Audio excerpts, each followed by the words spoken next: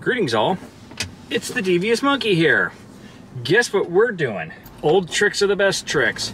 So today, I took the ZV1 off of the overhead setup, since I don't do all that much of it, threw the Zomi wide-angle lens back onto it, went through all the menus, sort of, playing around trying to figure out how the hell to use this camera again, other than filming overhead shots, and threw it back on the Sony Bluetooth grip. And I decided that today I'm going to vlog with this. So there's a couple of things that are intriguing about going back to using the ZV1 for the vlogging style stuff that I want to do. That A7C with the 16 to 35 and the whole setup is incredibly heavy. It's very heavy for vlogging, and it means that I'm going to have to use catalyst browse all the time, because forget about the stabilization, it's shit.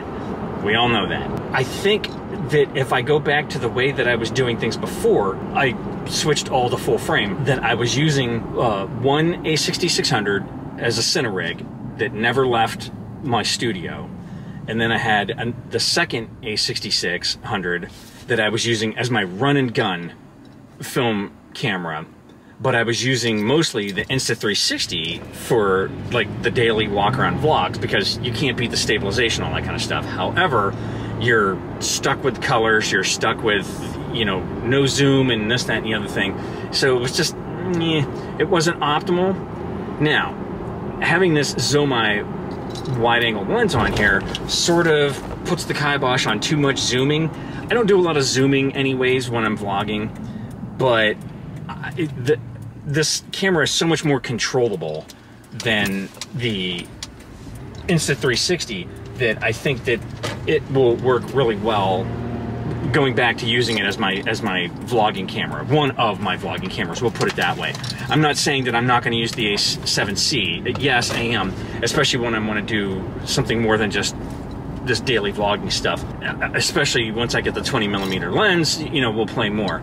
But for now, I think I'd like to go back to using this ZV1 for a lot more of the vlogging. And after carrying around that A7C setup and everything, there's no denying this is way the hell lighter. Plus, and here's where I get into the pluses. It's smaller, it's lighter. The sound is great in camera, just with the little dead cat on the top of it. And it also, you know, I have the fake S Cinetone on it. Great. More controllable, blah, blah, blah, blah. And here's a big one. It's got the active stabilization on it. It's got eye autofocus. You know, the eye autofocus is great. Not that the other autofocus modes aren't, but it's just it's like a sort of icing on the cake. But the big thing is that active stabilization.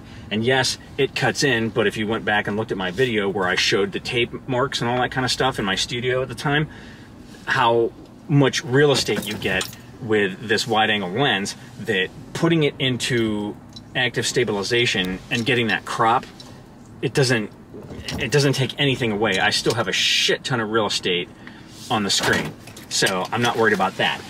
And I get active stabilization, which I have tested before and said that I mean, it's pretty much just as good as a gimbal. And then I don't have to run everything through catalyst browse. Yesterday, I did the one long take when I was out at Pleasure House Point. It took an hour to render that in catalyst browse, and then I ended up just cutting it all up, and I barely used, you know, 8-10 minutes of it maybe. So all right, you get the idea. We'll come back to that because I'm freaking hungry and I want to go eat my bagels. We're back at Pleasure House Point. I've got the ZV1 with the Zomi wide-angle lens on it. It's still in its SmallRig cage. I put the SmallRig little bitty handle back onto it. It always had the Peak Design plate on the bottom. It's back on the SmallRig clamp, which is mounted on the Bluetooth grip, the Sony Bluetooth grip.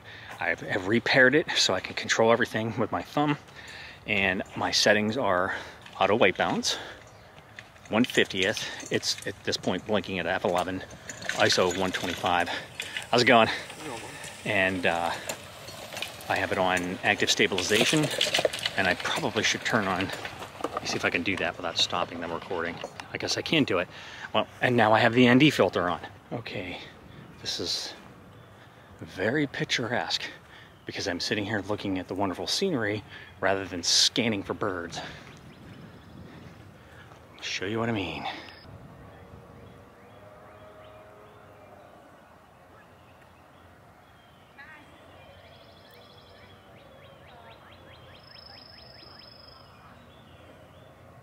I only barely just got back here, and I don't have the right outfit on. I have shorts, you know, just because I know I'm not going to be in the woods, but I have low top running shoes on, and they are already filled with sand just from walking in through the entrance. A little tough, and if I zoom, everything's going to be shot because of the wide angle lens, but there is a hunting green heron right here. So it has been a while since I've used this ZV1 for anything other than the overhead setup. So having to go through and figure out what buttons I need to push and what settings I need to check. I have not done like a 100% thorough check of the settings, but I think I got it close enough that this should look all right. It's funny, when I'm walking and I'm trying to film stuff, but I'm paying attention to what I'm filming and not where I'm walking, and you know, these trails are so uneven, and I'm constantly like bottoming out, so to speak, and jarring. And when I use Catalyst Browse, you don't see me trip like that. I wonder if it will be that way with this active stabilization. I've been playing with the settings, going manual, going shutter priority, ND's on, ND off, all over the place, auto ISO, playing with everything.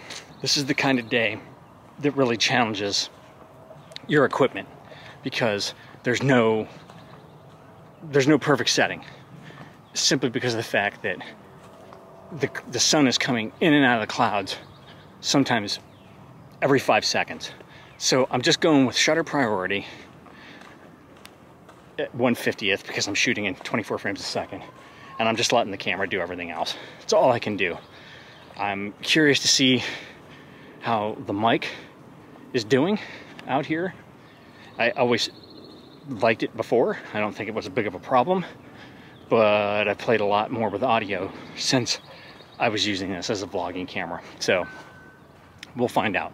I haven't used this as a vlogging camera in a long time. Again, it's been set up as my overhead cam, but I mean, I have 2 cables plugged into it and it's on a ball head, so it wasn't that difficult to take down.